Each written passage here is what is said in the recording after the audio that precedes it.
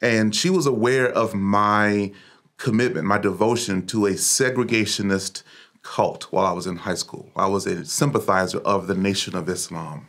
And that is not a movement of oneness. It is one that embraces distinction. It embraces divisions.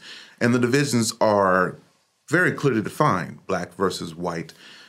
It's clearly defined in other regards theologically, but it always comes back to the origin of the black man and the lessness, the inferiority of the white man. And when he presented that message of one Christ, bringing us together as one body, it was a moment of awakening for me. It was a deliverance from that place from which I'd been running. I believed in that moment I'd received a message, the gospel,